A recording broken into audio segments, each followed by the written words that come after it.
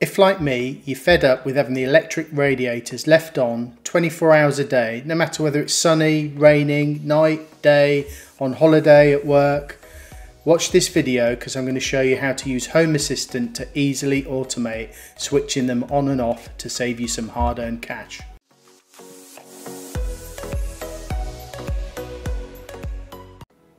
Hi everyone, welcome to Project Smart Home. My name's Paul. In this video I'm going to be showing you how I've automated switching on and switching off my electric radiators. I'm going to be using the Shelly 1PM smart relay to control the on and off of the radiators, which will integrate into Home Assistant. I'll show you how to do that. I'll show you how to set up the automations. And also, as part of the automation routine, I'm using the Aqara temperature and humidity sensor, so I can also integrate that into the automation so I know when it gets hot or cold or when the humidity rises in the room. So if you're interested to know how to do that, then stick around for the rest of the video and I'll walk you through that now. What I want to do in this part of the video is just talk you through the setup that I've got in place. So as you can see on the screen here, there's a few components. On the left hand side of the screen I've got the towel radiator. In the top right hand corner there's the switch fuse spur. Now before I started this, that's all I had in place. So the switched fuse spur was controlling when the radiator was physically turned on or off. There's also control on the radiator, but I just ignore that and leave that on the highest setting. So what I've done is I've introduced the Shelly 1PM, which is the relay that allows me to use Home Assistant to switch off and on my radiator as and when I need it. So I'm using the Shelly integration, and I'll show you how to do that in this video as well. How to configure that integration, but essentially I'm using Home Assistant to drive the Shelly, and when I want the radiator to turn on and off, then I'm doing that using the Shelly. So that's the configuration itself. So I've taken the switched live on the left hand side of the picture here, and the left hand side of the switch, and taken the switched live into the live on the relay and the switched neutral into the relay as well, because essentially what I wanted was to make sure that the physical switch fuse spur was still the main safety device for turning things on and off. So I've just interrupted the switched live and neutral going into the radiator. So when the relay is used, it just switches that switched live and neutral on or off, and I can control that through Home Assistant. I hope that makes sense, but leave any questions that you might have around this. Thanks.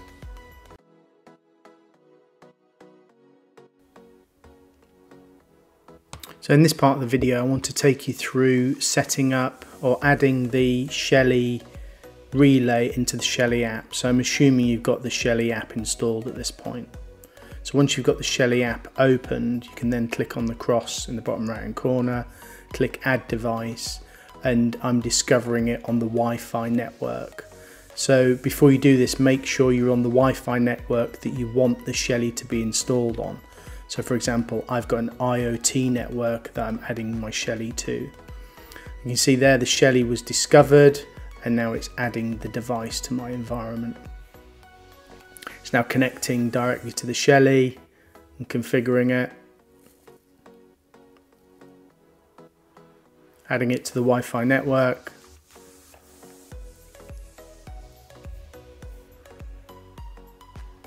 Can then give the device a name. So I forgot to do a recording for my Shelly for the radiator, so this is a Shelly I've installed on my bathroom lights to automate those. It's exactly the same process, so don't be put off by the fact that I'm just doing it for a different room.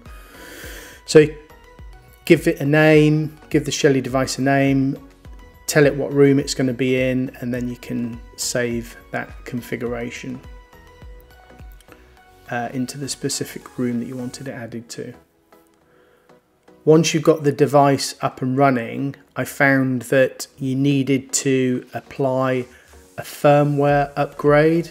So if you go back into the device itself, I'll show you that shortly,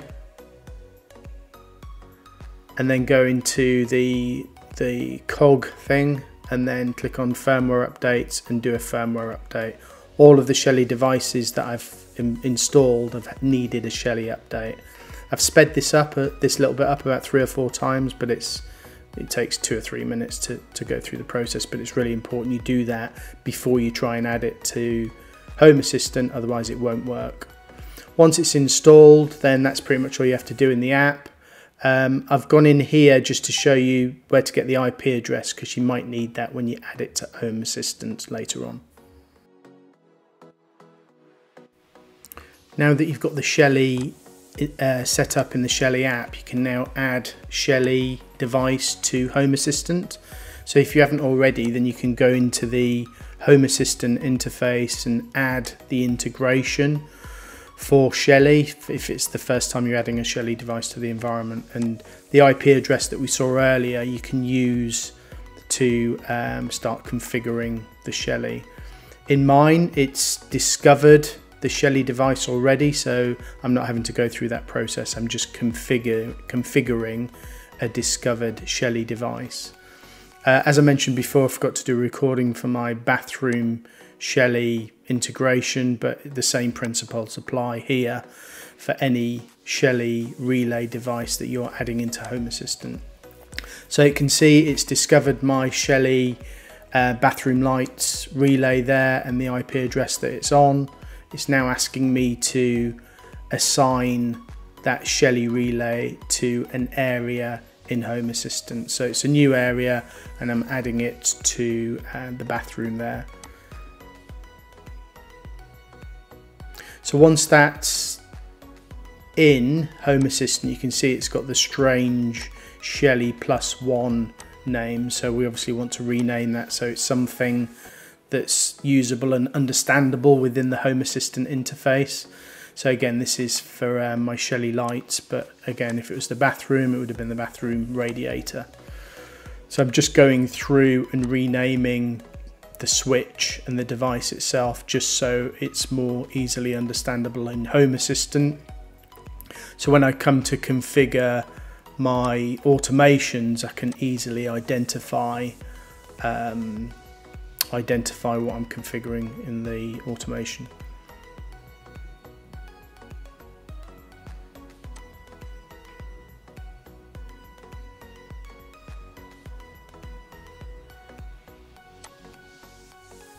You see there it's just asking to update entities as well, which I've done. So now that's done, it's all up and running and ready to configure in a routine. As part of my automation, I'm using a Zigbee device from Aqara, which is a temperature and humidity device. So within my Home Assistant, as you can see here, I've got Zigbee to MQTT already installed and set up, and I use this for managing all of my Zigbee devices in and around my house. So with regard to the device that I'm using here, as I said, it's a humidity sensor. So I've got one installed in my ensuite and also the utility room at the moment. And if you're familiar with Zigbee to MQTT, then you'll know the routine that you need to go through to add this in. But once you've got the sensor or any device, you put it into pairing mode, and then within Zigbee to MQTT you can enable or disable the joining process. And once you've got your Zigbee device and your Zigbee to MQTT both looking for devices, then your new device will appear in this interface here, and then you can just go through and name it appropriately. And then once you've got that, then you'll have the entities exposed that I'm going to make use of in my routine. If you've got any questions or need any help getting these things set up in Zigbee to MQTT, leave a question and I will try to help. But the purpose of this video isn't to show you how to use Zigbee to MQTT. I just wanted to show you how I've got it set up.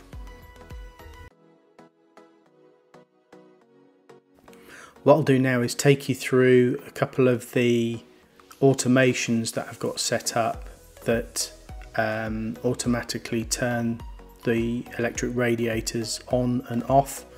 So this first one I've got set up is a fairly straightforward one for the utility room.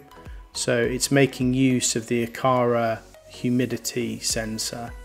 So it's split into two parts. So if the humidity sensor detects high humidity, then it triggers an action.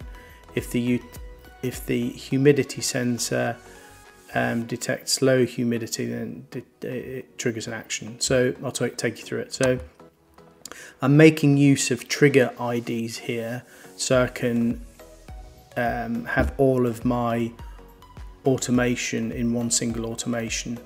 Previously, when I've switched something on and off, I've tended to do it in two different automations, but I've managed to use trigger IDs here just to keep everything together in one automation. So essentially what I'm doing here is using the utility room motion sensor, utility room humidity sensor as the device, and the trigger ID is utility room high humidity. So if the humidity sensor detects a change to above 65% humidity, then it's going to do something. It's going to take some action. So if I go down to the bottom here, I'm then using choices as part of the routine. So if this trigger is detected, then the routine or the action will then use this device, which is the Shelly smart relay that's controlling the radiator, and turn the radiator on using the Shelly relay. So that's the first part of it. So obviously we don't want it left on all of the time. So the second part of this is when, again using the Aqara humidity sensor, when it detects a change to humidity dropping below 55, then it triggers an action. The reason I've had this up and running for a few weeks now, and I've had to tweak these values just so they work in my environment, and I have to say it's working really well. So when we're detecting moisture in the utility room, because there's some wet washing that's been put on the radiator, then this radiator's been switched on as well. So as I say, the second part of this is when it drops below. I guess the obvious thing here then is option 2 is down here. When this trigger ID is detected, which is low humidity, it's obviously then using the Shelly relay, which is the utility room radiator, I've called it. That Shelly relay is then turning off the radiator because the humidity's dropped to a low level. So hopefully that makes sense. It's pretty straightforward and seems to work quite well. As I said, I've had to tweak it a little bit. In my ensuite, I've added a couple of additional variables in there. So in addition to the humidity settings, the Aqara also has a temperature setting in there as well. So if it's cold, I also want the radiator to come on, not just when somebody's had a shower and they've got a wet towel on the radiator. So if it drops below 16 degrees, at any point of the day, then the radiator would also come on. But then I don't want it to be on after 1 o'clock in the morning. I want it to switch off, as I've got here.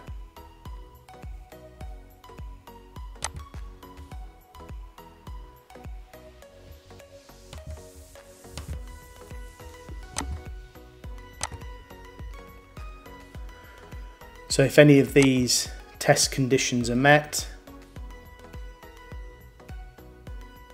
then the radiator will switch off. So if the humidity is low, or if the time trigger is actioned, then the radiator will switch off. So you can start to build some additional complexity in there just to suit how you want things to work. But I'm really enjoying using these trigger IDs. I think they work really well and allows you to keep all of your automations in a single automation. Hopefully that was useful. If you've got any questions, or if I haven't made anything clear, then please feel free to leave some comments and I will get back to you. Thanks. As you got to the end of the video, I'm hoping you found it useful. It saved me a lot of pain walking around the house switching on and off radiators when they've been left on for days on end. So hopefully you found it useful. I've had the solution in place for a few weeks now. It seems to be working really well.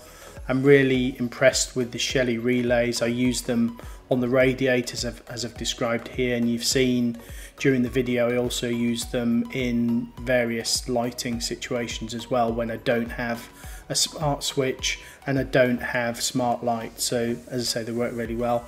Also really like the tag IDs in the automations that I've started to use. So rather than having lots of different automations to switch things on and off, I've got everything kind of consolidated into a single automation that works really well as well.